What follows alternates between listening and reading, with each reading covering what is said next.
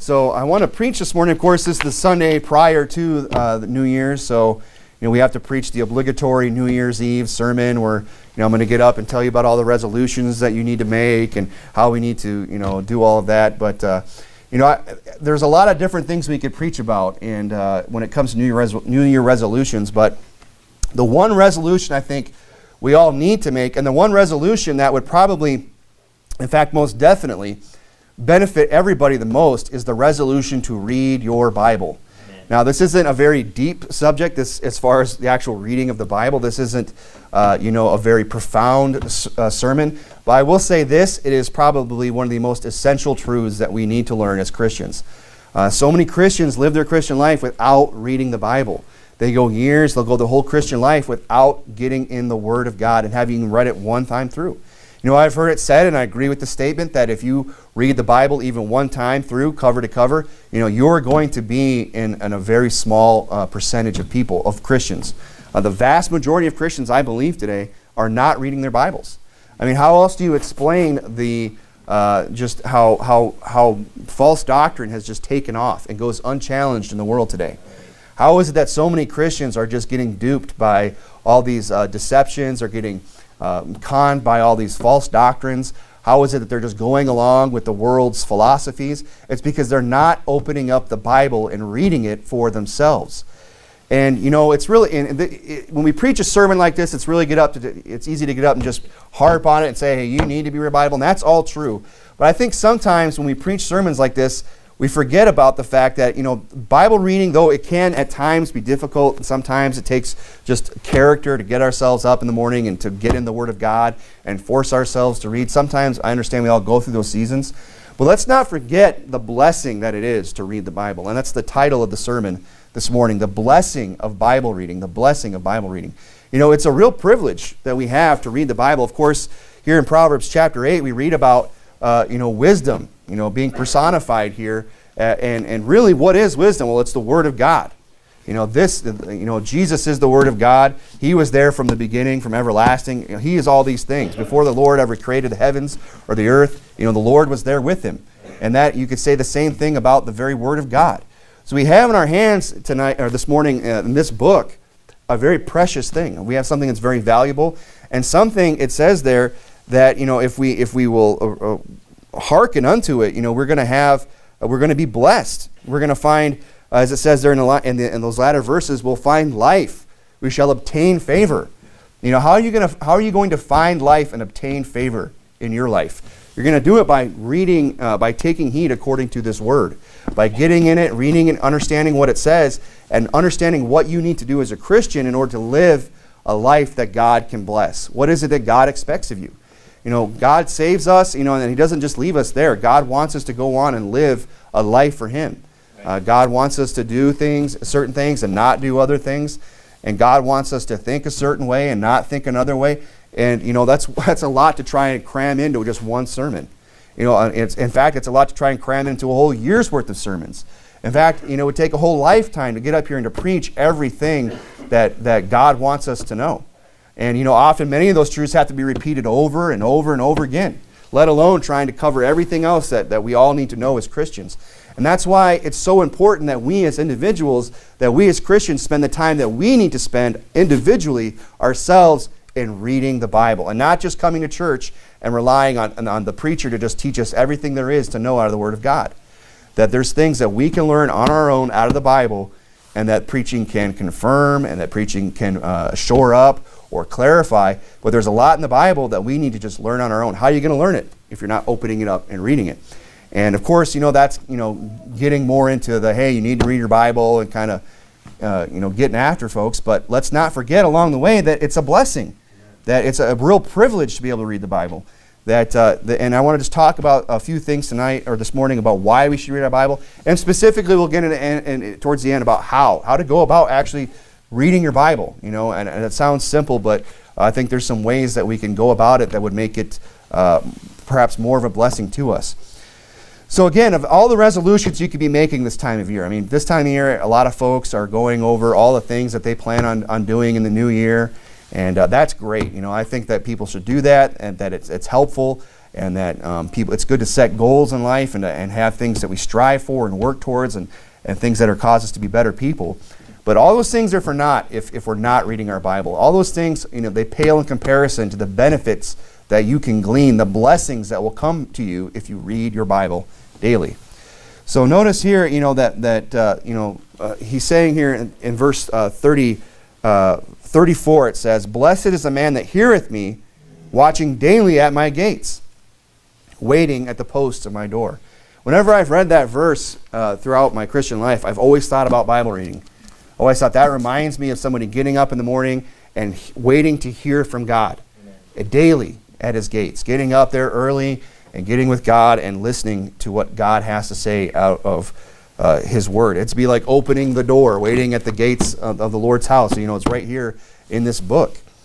And, the reason why is because it says here in verse 35, "For whoso findeth me findeth life and shall obtain favor of the Lord." It says in verse 33, "Hear instruction and be wise and refuse it not." The things that we're going to learn out of this book are the things that are going to make us wise people and not foolish. The Bible has wisdom and instruction for every area of your life. I've said that time and time again, that there's no area in your life that the Bible does not address. You have some question about something in your life, the Bible addresses it. Whether it's, our jobs, whether it's our families, whether it's our church, whatever area it is, you name it. God's got it covered in his book. He has wisdom there for us to glean. The question is, are we going there? Are we getting to his gates? Are we watching daily to get that wisdom that we need? If you would, turn over to Psalm 119. Psalm 119. I'll remind us of the words of Jesus. He said in Matthew 7, "Therefore, whosoever heareth these sayings of mine, and doeth them, I will liken him unto a wise man which built his house upon a rock. And the rain descended, and the floods came, and the winds blew and beat upon that house, and it fell not." That's an analogy that he's giving there for life, that we want to build our lives upon the rock of Jesus Christ, that we want to be founded upon the rock that is Christ. And that if we'll do that, when the storms of life come, when the waves beat, we are going to stand sure. But how is that done? It's through hearing these sayings of mine. It's not just doing them. How are you ever going to know what to do if you've never heard? Right. How are you ever going to know how to, we think about, we as men, we like to, we don't like to, but, I've had several children now, and I've had the great pleasure of having to assemble not only cribs, but also bunk beds. You go to that Swedish torture place, IKEA, where when they give you those, everything comes in a tiny little box, and it's this huge piece of furniture. And we as men, we pull out the instructions and we take a look at the front page, and then we just throw it aside. I got this. I can figure this out. And then you assemble it, and then you realize you probably should have built it inside the room you were putting it in, because it won't fit through the door. Ask me, been there, done that, right? But so often I get about halfway into it, or not even that. I've learned now to just read the instructions. Figure out, lay it all out, get an idea what's going on here, and don't have this attitude that you just can figure it all out. Well, it's the same way in life. This is God's instruction book. Right. How are you going to assemble your life? How are you going to put your life together? How are you going to keep it from just being some jumbled mess with a bunch of, leftover parts over here that never found a place to go?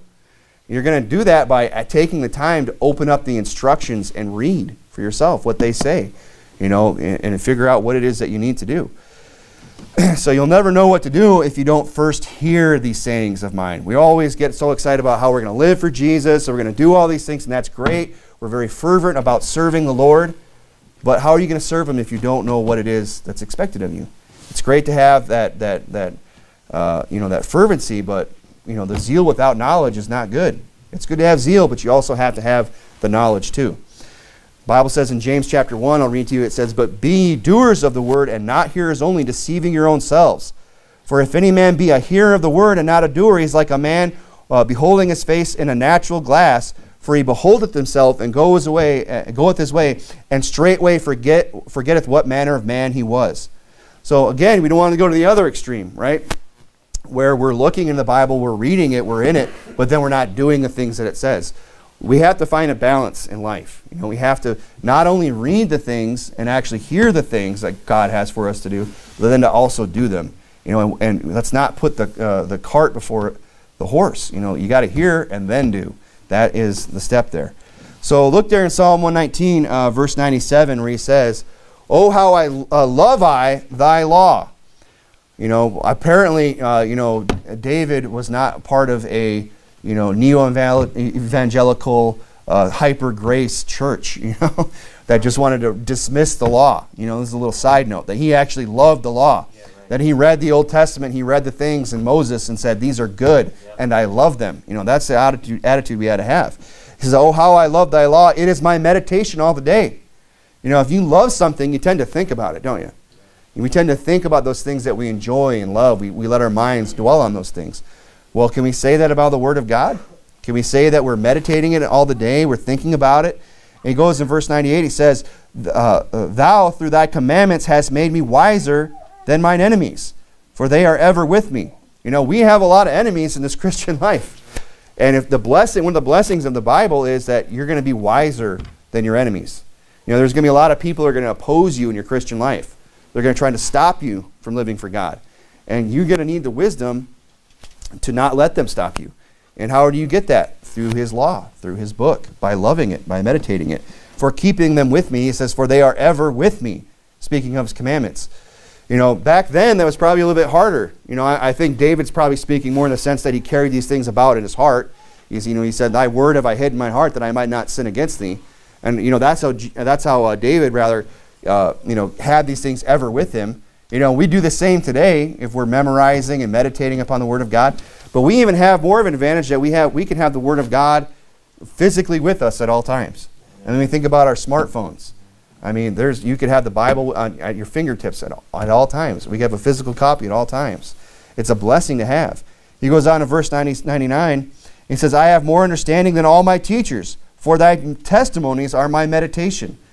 Not only is the Bible reading your Bible and meditating upon it going to make you, be able to withstand your enemies, but could even make you wiser than your teachers. Those that might get up and preach error, false doctrine. That type of thing happens, or make a mistake when they get up and teach the Word of God. You could be wiser in that area if you've read the Word of God. You could maybe some false teachers come along and trying to influence you or pulling you aside and trying to teach you some false doctrine and corrupt you. If you've been meditating and reading the Word of God, one of the blessings is that that's not going to happen. You're going to be able to say, "Hey, what you're teaching is wrong, and here's why," and separate yourself from such. He goes on and says in verse 100, "I understand more than the ancients because I keep thy precepts. I have refrained my feet from every evil way, that I might keep thy word. I have not departed from thy judgments, for thou hast taught me." Look at verse 103. "How sweet are thy words unto my taste!" Exclamation point. This is an exclamation. He's saying, look, your words are sweet to my taste. Now, I don't think that, obviously, David wasn't, taking fork and knife and literally cutting up the Word of God and eating it. But he's saying, spiritually, I devoured your Word. I ate it. I thrived on it. I survived it. It was my meat daily. And he said, I loved it. It was sweet unto my taste. "Sweeter than honey to my mouth. Through thy precepts I get understanding, and therefore I hate every false way." Maybe we see somebody that hates some false way and we say, well, I don't know how I feel about that. Well, maybe we need to learn to get understanding. Maybe we need to be found in God's precepts more.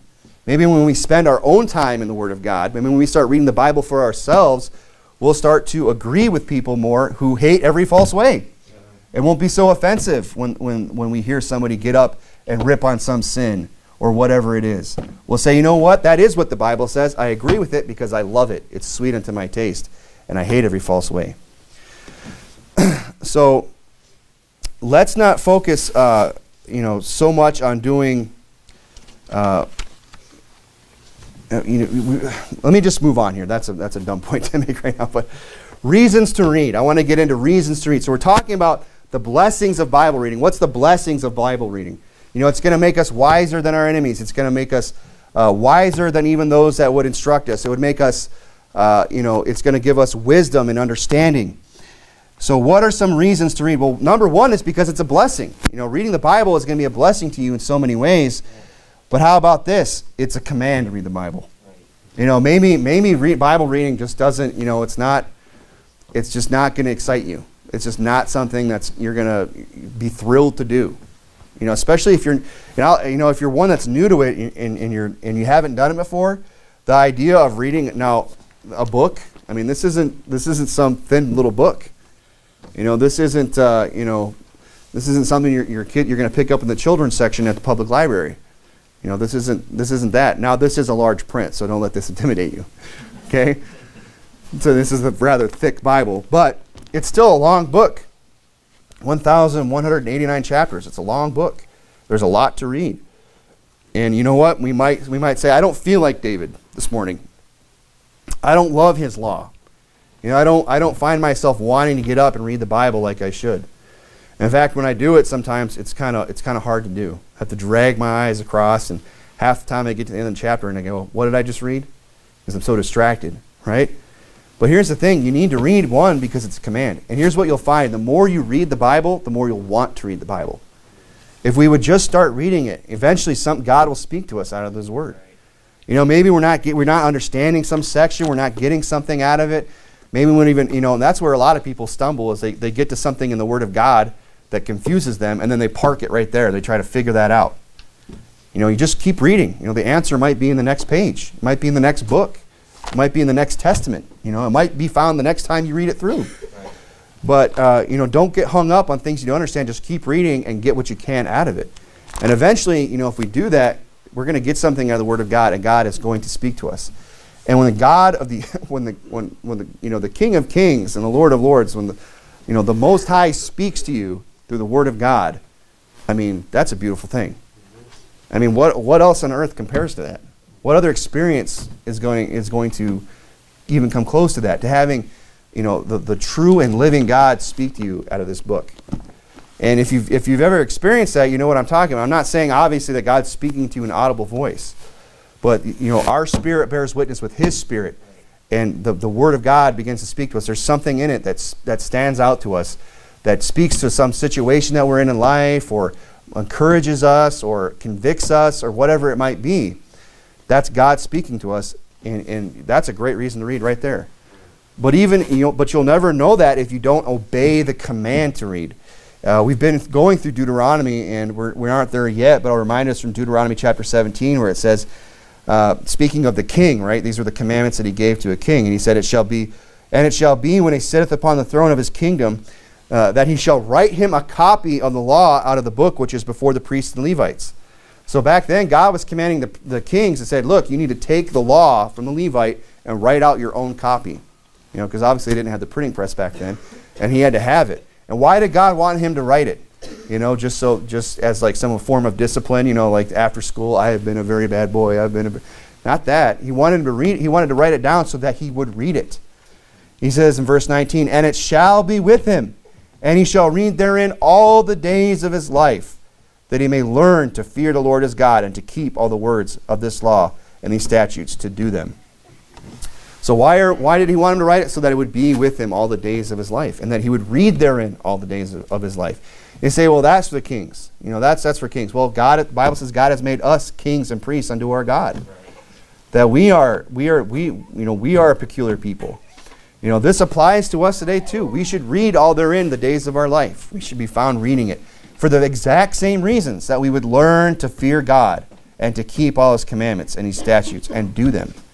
It goes back to the point I was making earlier. How are you going to learn to do the things that God has commanded if you're not reading them? And often as Christians, how is it that someone who's born again, is saved, so often can just drift out of the will of God and go into sin, get out of church, get backslidden? I guarantee you that person's not reading their Bible. Right. And probably what might have kept them in church and kept them right with God is if they'd been reading their Bible. Maybe they were dealing with some temptation. They were in some situation where if they had just read their Bible that day, God would have said, hey, don't do that. And when that temptation came, they would have been able to recall, I read about this morning. And instead of getting pulled out, taken aside by some false teacher or getting involved in some sin, they would recall the words of God and they'd say, whoa, I just read that this morning. And you know what? I'm going to fear God. I'm going to keep His commandments. That's how important Bible reading is. I mean, it'll make or break your Christian life, that one thing right there. It's essential. And it's such a simple thing to just think about, I remember before I got saved, some guy was trying to get all clever and cute with me and trying to be all deep and profound, and he was just messing with me. And he said, "Son, do you even know how to read the Bible?" And I was like, "Man, this is interesting. How do you read the Bible?" He's like, "You start at the front and you go to the back." And he just smiled and walked away. I said, "Wow." Deep, man. Right? It's such a simple thing to think, wow, just reading the Bible, page after page, black letters on white paper.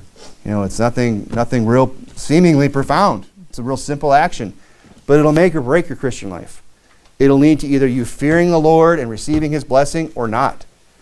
So one of the reasons to read the Bible is because it's a command. That's one of the blessings that we have, is that if we will learn to obey His commandments. And not only that, it's necessary, for study. The Bible commands that we are to study to show thyself approved unto God. That we need to know what this book says. So we need not be ashamed, rightly dividing the word of truth. Especially those of us that are going to be teaching the word of God, in any capacity. And we think often when we say that, if you teach the word of God, you should study it, right? Well, yeah, obviously. And you say, that's for the preacher. Well, let me ask you this. Are you a parent? Because we've been reading in Deuteronomy, God says, thou shalt teach them. When thou risest up, when thou walkest by the way, when thou liest down. That the parents are to be teaching their children the word of God as well. It's not just the preacher. And so we all have some area where we're teaching. Maybe it's a friend or a coworker, whatever it is. How are you going to know what to teach them if you haven't been reading it? And what a blessing that is to be able to teach the word of God to somebody. To have learned something for yourself and to be able to share it with somebody else. Say, hey, I see you're going through this in life. I went through that, and this is what I learned from the Word of God. Can I share this with you? Or maybe this will help solve your problem. That's a blessing, to be able to be a blessing to somebody else. You need it you need to read it because it's a command, because it's necessary for study, and we need it for spiritual strength. That's another blessing from reading the Word of God, is that it's going to strengthen you spiritually. It's going to keep you strong in the Lord. Now, if you would, turn over to Job. Job chapter 23. We're living in a culture that they put a lot of emphasis on being strong, right? This whole fitness culture and all of that, and that's a good thing, right? But I wonder how many of these, sometimes I like to watch these strongman competitions. You've never seen these, These guys that are going out and pulling semi-tractors and planes. They're putting a rope in their teeth and lifting up whatever, and they do the Atlas stones and everything. It's pretty cool, right? Real strong guys. But I have to ask myself sometimes, I wonder how strong they are spiritually. I mean, sure, they can lift whatever off the ground, but how strong are they spiritually?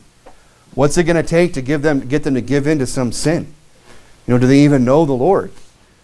The real strength that we ought to admire are people that are spiritually strong. Those are the people that we should most want to emulate. Not just some guy who can, deadlift a Volkswagen or whatever, As impressive as that is, right? Physically. What's more impressive, though, is to see somebody who's spiritually strong, that can withstand the Satan's onslaught, right. That can withstand, all the things that come with taking a stand for the Word of God. That's what's truly impressive. And that's, how you're going to get there, how you're going to be a spiritually strong person? By reading the Bible. It's essential. Just like that, that strong man, he didn't get strong by not eating his Wheaties,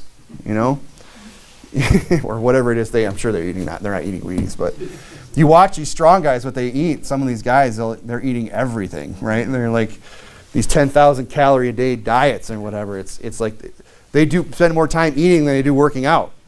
It's crazy, right? They wouldn't get that strong if they weren't getting in the daily nutrition and getting in the proteins and all of that they need to grow those muscles. It's the same with us spiritually. We need to take in the Word of God spiritually so that we can put on spiritual muscle, so that we can gain spiritual strength. The Bible says in John 15, I'll read to you, it says, if you abide in me and my words abide in you, you shall ask what shall be done, what you will, and it shall be done unto you. I mean, there's a whole other point right there. You want your prayers answered? Let God's words abide in you. And he says, if you keep my commandments, you shall abide in my love, even as I have kept my commandments and abide in his love. How are you going to abide in God and have his strength? By keeping his commandments. How are you going to know the commandments if you don't read the Bible? He says there in Job 23, look at verse 12. Neither have I gone back from the commandment of his lips. I have esteemed the words of his mouth more than my necessary food. Now, some people say, this is teaching us that, it's more important to read the Bible than eat, or they'll say things like, if it came down to food or the Bible, I'd take food. Well, here's the thing.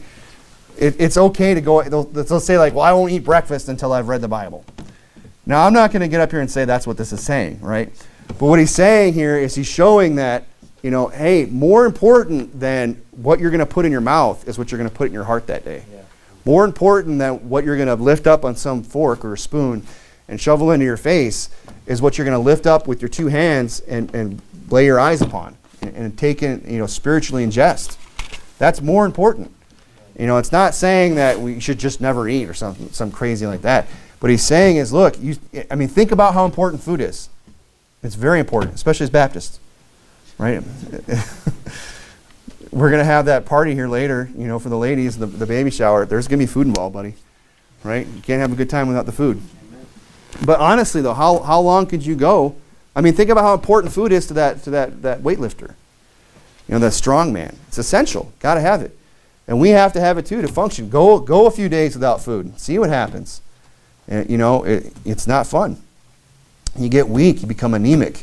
You lose strength, right? You become a very weak person.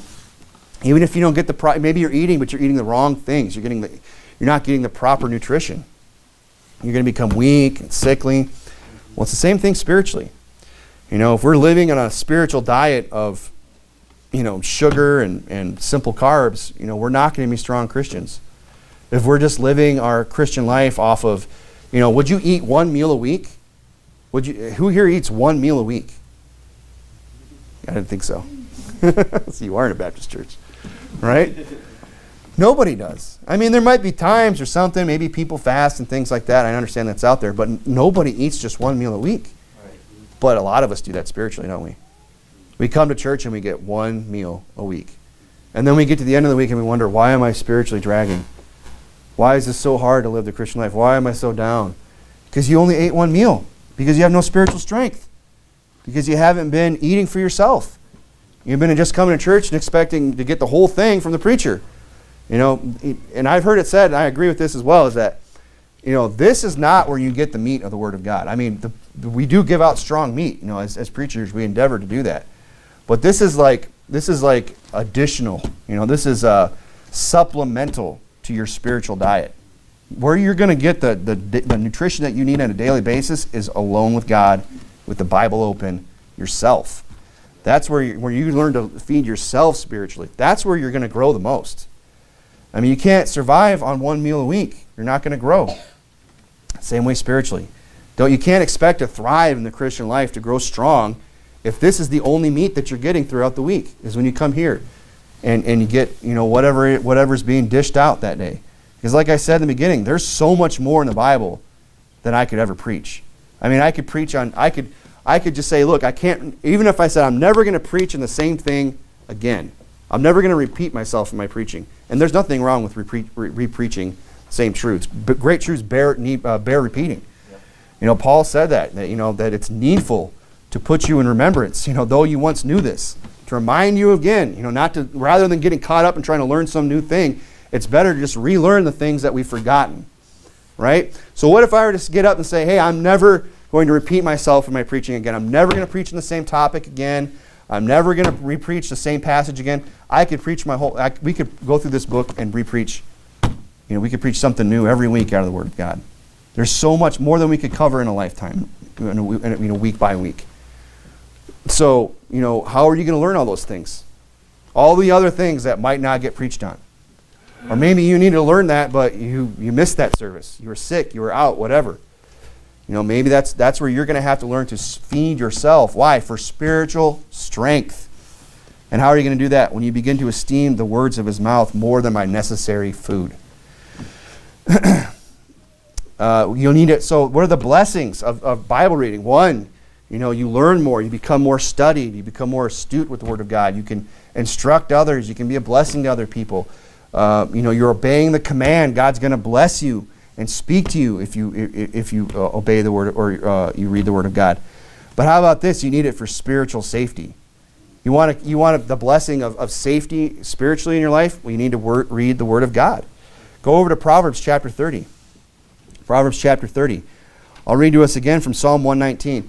I mean, if you want to read a chapter about Bible reading and why you should read it, go home and read Psalm 119. I know it's the longest chapter in the Bible, but go home and read it.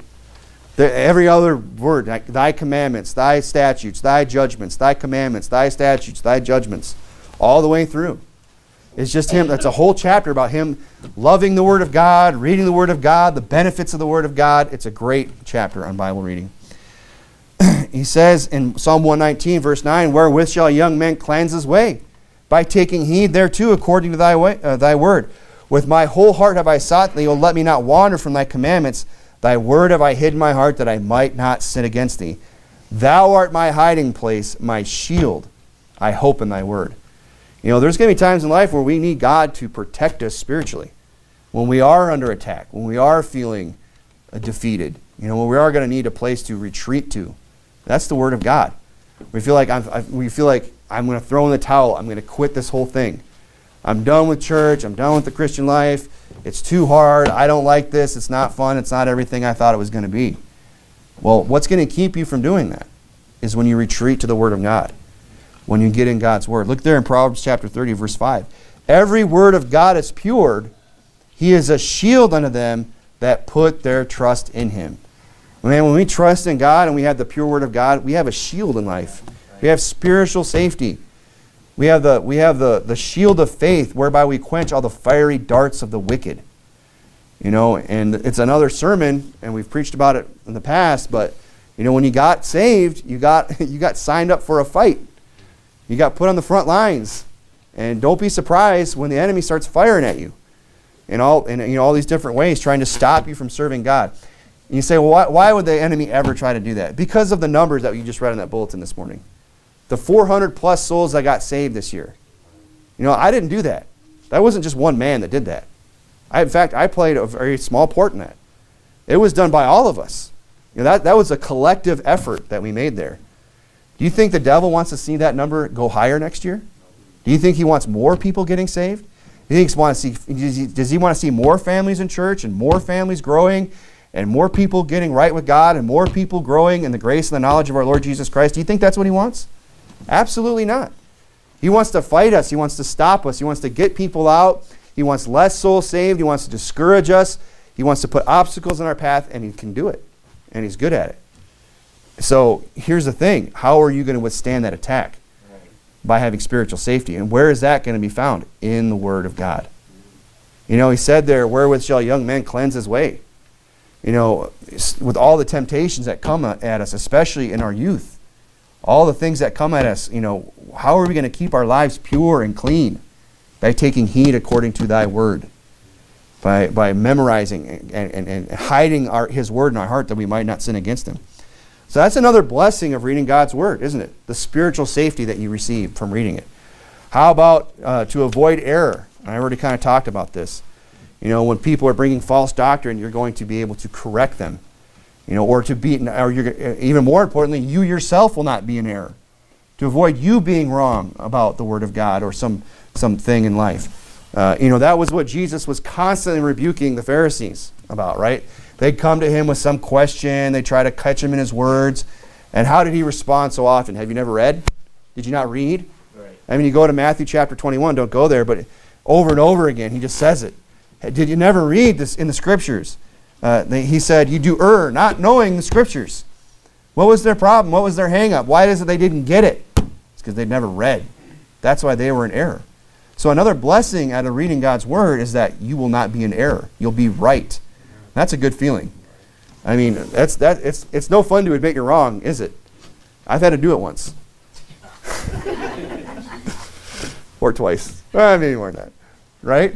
But you know what? Sometimes we do. And we say, well, I don't want to have to do that again. Well, get in God's Word. You know? And people can say you're wrong, you're wrong, you're wrong, but as long as you're lining up with this, you're right.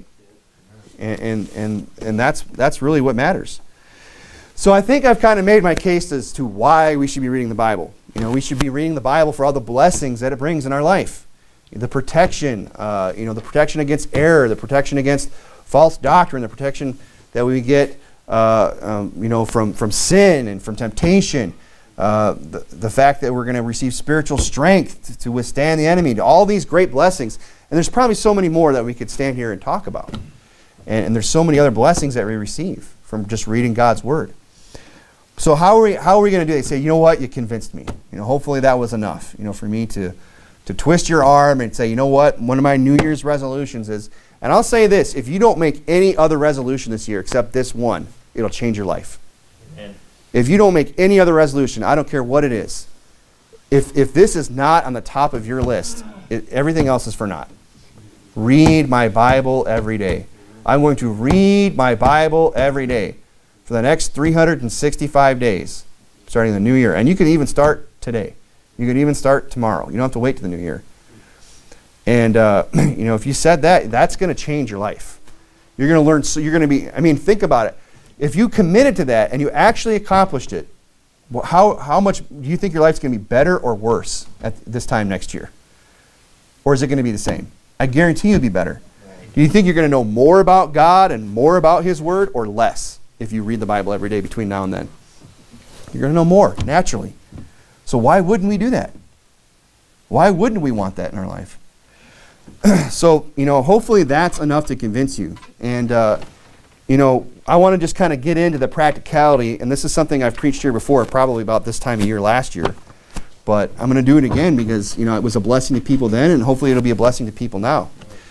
So how do I read my Bible every day? Well, I'm just going to give you some tips. I'm just going to give you some, a lot of it's just going to be my opinion. But these are things that have helped me. These are things that will help you. Hopefully you can take it or leave it. But whatever you do, whatever works for you, as long as you're getting the Bible every day and getting some reading in, great. Amen. You're going to be better off for it. You're going to receive these blessings that we talked about. So how about just the practicality of when to read? When is the best time to say, I'm going to read my Bible every day? When is the best time? This isn't for everybody. I know some people, they probably do better at night than they do in the morning. For me, and I think for the vast majority of people, they would probably do better to read it first thing in the morning. Maybe get up, get a cup of coffee out, wake up a little bit. In my house, it's great because it's usually, my kids are pretty early risers anyway, but, at least it's quiet. If they do get up, they're not ready to pull out all the toys and go bananas. They want to sit down, they'll read a book, they'll read their Bible. So morning is usually best, I find, at least for myself, and I think for a lot of people. And I think that's kind of a principle you see in Scripture too. If we think about when God fed the manna in the wilderness, right? When did He give it to them? He gave it to them first thing in the morning, when the dew was upon the ground. That happens very early. If you wake up too late, you're not going to see the dew upon the earth. If you think about, do we ever, I don't even know, do we ever get dew down here in Tucson and Arizona or Phoenix? Do they? Okay. Maybe it's because I just don't have grass. I never notice it. Anyway, the point being is that happens real early in the morning. And as soon as the sun comes up, it evaporates very quickly. But the manna is a picture of the Word of God. It's a picture of Jesus Christ. And I believe that's a good principle in Scripture. Now, I'm not saying if you don't read the Bible first thing in the morning that you're in sin. If you wait to the end of your day to read it, that's good too. The point is that you're reading it. But think about it. I think reading in the morning is best because that's the day you're going to need some spiritual truth to get you through that day. That's the day that maybe God wants to show you something in the Bible. It says, hey, I know what's coming later. And I need to show you something so that you can withstand some temptation or know how to handle some situation. So I think reading is best, before the day gets busy. Because once the day gets going, it's so hard to carve out that time, to say, and especially if we've worked a long day, then to come home, when all we want to do is just eat and see the family and go to bed. That's another hard time. Like, well, I'll read right before bed. Well, you do that, your bedtime might come a little quicker than you might anticipate. And so I think morning's best. That's just a tip, do with it what you will. But one of probably the more important question that people need to ask themselves is, how much should they read? How much should you be reading? And this is different for everybody. I can't say there's a one-size-fits-all plan. If you're a busy person, you're a busy mom, you're a busy dad, you got a job, you maybe even run a business, you're raising several children, you're homeschooling. I'm not going to get up here and say that you need to be reading your Bible 4 or 5 times a year. I mean, that's great if you can. But that's a lot of reading. You know, now if you're a preacher like myself or somebody, you know, that's probably essential. You need to be reading, you know, 4 or 5 times a year. Now, how do you figure out how much you're going to read? Well, everybody's at different reading levels, but the typical person, think about this. If you're just an average reader, just average, if you could just read an average rate, you have the average reading capability, you could read the whole Bible one time in 1 year if you just read for 15 minutes a day. 15 minutes a day. You know the average person today spends 50 minutes on Facebook alone? Can you give up 15 minutes of your Facebook time to read God's Word? Right. You know, get your face out of Facebook and get your face in God's book and spend some time there. I mean, just think about that. Hey, that's a great resolution to make this year. Amen. That's a life-changing resolution. I'm going to read my Bible one time, cover to cover. And if you do that, you're going to be in the high percentile. You're going to be one of the rare Christians that have actually done that. You know? And if you do that, what's it going to take? Well, the average person, 15 minutes. Maybe 20 minutes. Maybe it'll take 30. Maybe you do 15 in the morning, 15 at night. 15 in the morning, 15 on my lunch break, 15 before, whatever it is. But you need to read some amount. You know, you determine that. Now, the other extreme people go to is they get real, you know, this time of year, everyone just comes out with, and I've been guilty of this in the past, well, this year I'm going to read the Bible once a month, every month. Never happened. Never happened. I think the best I ever read was like within 2 months. You know, that's you know, some people can do it. I'm not saying it's not possible. But you have to understand, if you're going to make a commitment like that, that's a lot of reading. That's hours every day of reading that you have to carve out. And quite frankly, most of us just, you know, they don't have time for that. They really don't. You know, there's only so many hours in the day. There's a lot of other things we got to get done, other important spiritual things that we need to do, other things that are going to or add to our quality of life. So, you know, be reasonable in the goal that you set. If you've never read the Bible one time through, I think saying I'm going to read it one time this year is very reasonable. And I think if a person just did that every year for the rest of their life, they're going to be leaps and bounds ahead of a lot of other people. You know, but maybe you've read it once a year for the last several years. Maybe this is the year you say, hey, I'm going to read it 2 times. You know, you bump it up a little bit, get a little bit more in. But however much you read, you need to kind of, well, let me just say this. This is a helpful tip, I think, too, that here's a good way to you say, well, I don't know how much I can read or should read or what my goals should be. How about you just read what you can? Just say, I have this amount. Let's say you have 30 minutes in the morning. You know, you get up, get your coffee, whatever, and you got a 30-minute, you got a half-hour window where you can read the Bible. Instead of saying, you know, I have to read X amount of Bible in this half hour, why don't you just read for a half hour and keep track of how much you read? You follow me? And then determine how much you can read every year. And then say, well, in 30 minutes I can read this much. You know, and then go from there. You know, have a baseline to work off of. See what you can read before you determine how much you're going to read, if that makes sense. So again, about the average person, 15 minutes a day, they can have the whole Bible read. Now what if you're somebody who wants to read the Bible, you know, multiple times per year? How are you going to do that? Well, this is, and you got to pay attention if you want to actually put this formula into practice, okay? This is real simple math, but if you follow me, this could help you, okay? Because some people just don't think about this. So take the number, say you want to read X amount, like this Bible. You know, I just put this one in the pulpit, so I'm not real familiar with this one, but, you know, well, the one I used to have was a great example because the New Testament had 365 pages in it. So I knew if I read 1 page a day out of the New Testament, I'd read the whole New Testament in 1 year, right? So, but here's the thing. You could take the number of pages in your Bible, and some of them they do, Old Testament has its own count, and the New Testament has its own count. But take the total number of pages in your Bible, right? So if you got your Bible, maybe now is a good time to look if you're thinking about this. You know, so there's 421 pages in the New Testament here, and then I'd have to add the Old Testament. You know, figure out how many pages are in your Bible, right? Take that total number of pages in your Bible and divide it by 365.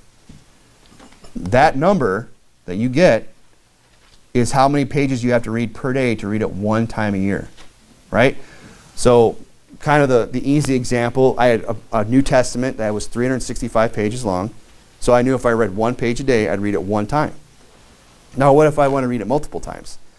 All I have to do is multiply that number by the number of times I want to read it.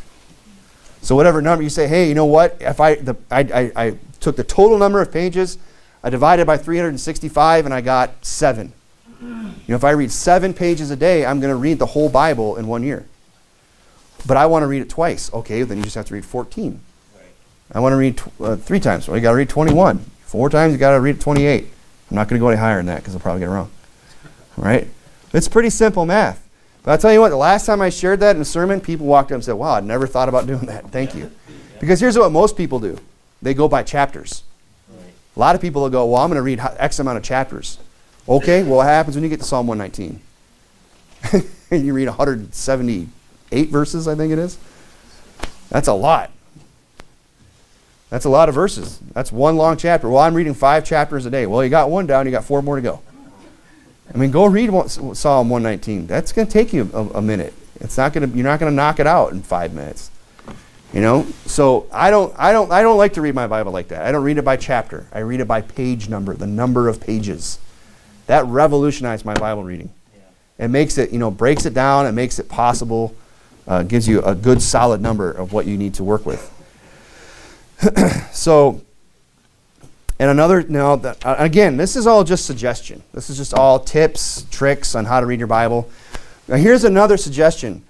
Focus on reading the New Testament more than the Old Testament. Now, I'm not saying you shouldn't read the Old Testament, okay? But where do you think God's putting the emphasis? He's putting it on the New Testament. The New Testament is more relevant to us than the Old Testament. I'm not saying the Old Testament isn't relevant.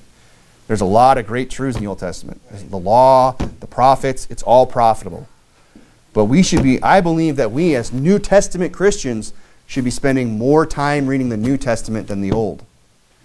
Or at least becoming more familiar with it than the Old. Maybe not as much time, but actually reading it more. You could read the New Testament, reading the New Testament once a month is a little more practical. It's still going to take a commitment.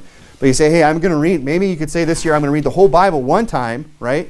But I'm going to read the New Testament an extra time. I'm going to get through the whole Bible and then I'm going to read the New Testament again. Because here's the thing, the Old Testament's much longer than the New Testament. So what we find, especially and I'm going to get into this in a minute, when we just start in the front and work our way to the back, it's a long time before you get to the New Testament. You're reading a lot of, it gets pretty bleak in the Old Testament too. If you've never read it, there's some rough stuff in there where you're just, you're about ready to quit on humanity, by the time you get into Judges. And you're just like, I'm done, man. Then you read the prophets and it's like, good night, what's wrong with people? Why does God even bother with us? And then you get in the New Testament, you're like, oh, God loves us, right?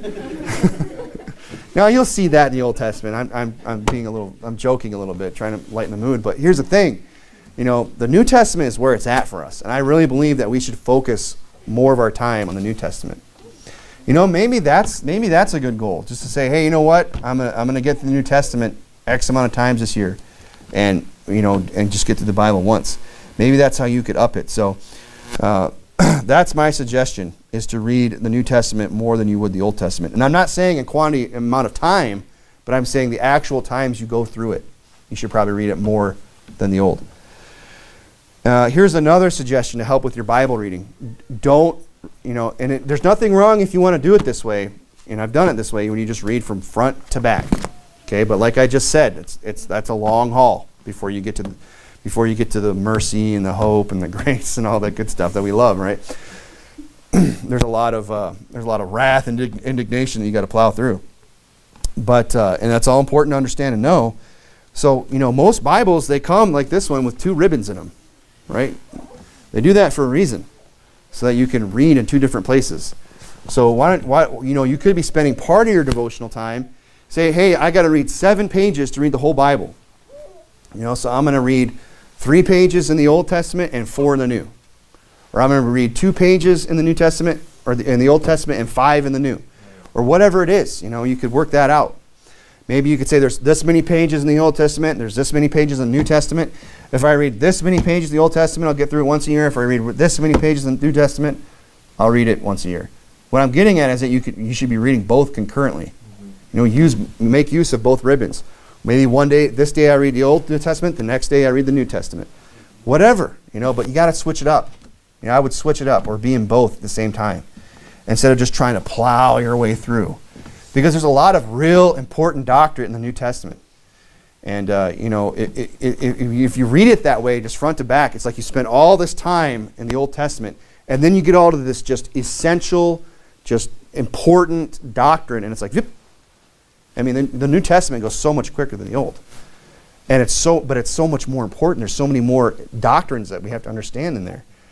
So we just go right through it really fast at the very end. And so that's why I really encourage people to read it concurrently. Have a ribbon in the Old and a ribbon in the New. Now, one of the best ways to read your Bible is to get a Bible reading plan. And there are multitudes of these online. I mean, you can just search Bible reading plans. They can have a 90-day Bible reading plan, 180-day, you know, read the New Testament X amount of times. There's just a multitude that are out there that you can follow along with, and those are great, and I highly recommend that. You know, one Bible like my kids use, they use the one-year Bible, where it's a Bible that's already laid out, so you're reading so much in the Old Testament, so many in the Psalms, so much in the New Testament, and it's called the one-year Bible. You can get it on Amazon. It's cheap. It's just a paperback Bible. But it breaks up your reading, you know, and it has the dates, and it just takes you through the whole Bible in 1 year. You don't even have to think about it. You don't have to sit there and do the math or anything. It'll take you through it. So that would be another thing you could use. You know, another thing you could do is and this gets a little bit more complicated, but maybe you're somebody who's been reading their Bible every day, and you know what? You want to switch it up this year. You want to take it to the next level. You know, you could break it up into, this is something I used to do, I don't do anymore, just for sake of time, but you could actually break the Bible up, and this is a real interesting study, actually, the symmetry of the Old Testament, and I really don't have time to get into it, but you could break even the Old Testament up into sections. I used to break up the Bible into 7 different sections, and I would read out of each section every day. That was one thing, but what I found I spent a lot of time trying to figure out how many pages in each section and trying to keep track of that. You know, I could just spend that time reading, so now it's just old and new, right? So, but if you wanted to do that, that kind of keeps it interesting. You don't get so bogged down in one area. Maybe I'll do that again later, you know. Maybe you do that one time this year, and then you read it another way this year in a different way. So you can read Genesis to Deuteronomy, right? That's one section. Joshua to Esther would be another section. And then you have Job to Song of Solomon, the poetic books. You got the major prophets, the minor prophets. You got the Gospels and Acts. That's another section. And then the epistles. So you can break the Bible into 7 different sections, and you can read out of each section every day. But I find that if you just break it up, Old Testament, New Testament, you're probably going to be good to go. Because reading in that Bible, you know, your Bible in that manner, you got to keep careful track, and you got to do a lot of calculating. But you know, it could be worth it. How about this? Use an audio Bible. Okay. Now again, this is something I've done. I'm not a very good audio. I get lost with audio. I'll drift, you know, and I have to concentrate especially hard to make sure I don't start just thinking about other things. Yeah. Now some people they swear by audio, that they do better by audio, and I don't doubt it. You know, I'm not going to, and I've heard people get up and say, well, you're supposed to read it, and if you're just listening to the Bible, you're not getting anything out of it. And, you know, like, well, show me that in the Word of God. You can't just listen to the word spoken. I mean, that's what they used to do. They used to come and they used to hear the word spoken to them. Right. That the priests would get up and read the words of the law to the people. And that's how they learned it. So they learned it through auditory learning. So I don't agree with that. But you could. So I think using a smartphone, you know, get Scorby, you know, or the Faithful Word app, whatever voice you like, you know, except for James Earl Jones. Okay. I don't know how anybody could ever listen to, and maybe you're listening to James Earl Jones, and I don't mean to offend you, but to me, it's just like, it sounds like Darth Vader reading me the Bible. It just doesn't seem right. Okay? Now, I have an app on my smartphone, and it's great. It's called Word Project. Word Project on Android only. You can't get it on Apple. But it's free. You download the files. The interface is a little touchy, but it works. It's Scorby. It's free. It's the whole Bible. It's audio. It's great. You know, I know there's Alexander Scorby apps that are out there, and I think those work great too. Yep. And here's the thing, you know, if you listen to Scorby, you could even break down how much time you need to spend listening. And I've already done the math for you, okay? If you want to know about this, I can give you the details here, but I'll fire. I know I'm kind of moving quick, but Scorby reads the Old Testament in 54 hours. He reads the New Testament in 18 hours. So it would take you 72 hours of listening to listen to the whole Bible being read to you by Alexander Scorby. That breaks down to listening to 20 minutes per day. That's most people's commutes to work. I mean, if you would just get in the car and instead of turning on talk radio or death metal or whatever it is you listen to, you know, instead of listening to, you know, the latest whoever's out there, I don't know. You just listened for 20 minutes on your commute to the Bible being read to you. You would hear the whole thing in one ear. I mean, think about how easy that is. To just listen to the Word of God being read to you in 20 minutes, just 20 minutes out of your day. You'd have the whole thing read. You listen to the whole Bible. So that would be great. Another thing I highly suggest people do is, you know, maybe try listening and reading along at the same time. You know, this is especially great if you're going to be somebody who reads the Scripture. I highly recommend this. This will make you a better reader because there's words in there that are a little tricky, aren't they? You know, when we get to Arphaxad, you know, or you know, Zeruel, you know, whatever it is. Like, there's some words in there that, so if you've got Scorby playing and you're reading along, you know, go, oh, that's how you're supposed to say it, you know. And another thing, too, even if you're just reading through, don't ever skip over the hard stuff, the hard words in your Bible reading. Read those words out loud. Why does God give us, you know, all those chronologies and all those difficult names in 1 Chronicles, excuse me? Why are all those there? To make you a better reader. Think about it. If you had to stop and sound out those names, you know, you're going to get better at reading. The Bible will make you smarter. Another blessing of reading your Bible. But you could read along and listen at the same time, and maybe kind of use that to transition to listening only. I don't know, whatever works. So those are just some suggestions this morning, you know, that you need to do something. Now, in fact, I've even taken the time to print off 24 of these checklists. This is what I use. Just a simple Bible reading checklist. So it's every book, and every book has a little box with the chapter number in it. So as you read, you can just cross out the box in Genesis 1, Genesis 2, Genesis 3, Genesis 4. And these are great, especially if you're going to be somebody who wants to like break the Bible into sections. Maybe you could do that. You could make little lines. Here's section 1, here's section 2, how many pages per section. And what I like to do is I'll sit down and say, oh, I've got to read X amount of pages today. You can see how far ahead that's going to take you on your list, and you can highlight it. That way you can look at it and say, oh, I know I got to read from Genesis 1 to 10. You just take a highlighter, 1 to 10, and then you can scratch it off as you go. So these are here. These are available for anybody who wants them. You know, I just printed these off, but there's a lot of them out there. Those ones I found that to be just the simplest, cleanest one I could find. Worked great for me, so help yourself to those. But you know, use it. You know, have a plan. That's the thing you need to do. That's the most important thing if you're going to read your Bible, is to have some kind of a plan. How are you going to accomplish it? I mean, isn't that what resolutions are all about this time of year when we make these resolutions? You know, I'm going to lose X amount of pounds. Now, I'm not saying that for myself, okay? I'm just saying that's the resolution, right? You know, I'm going to lose weight. That's my resolution this year, right? Somebody's saying that. Not me. Because I don't need to lose weight. Amen? No. Don't amen that.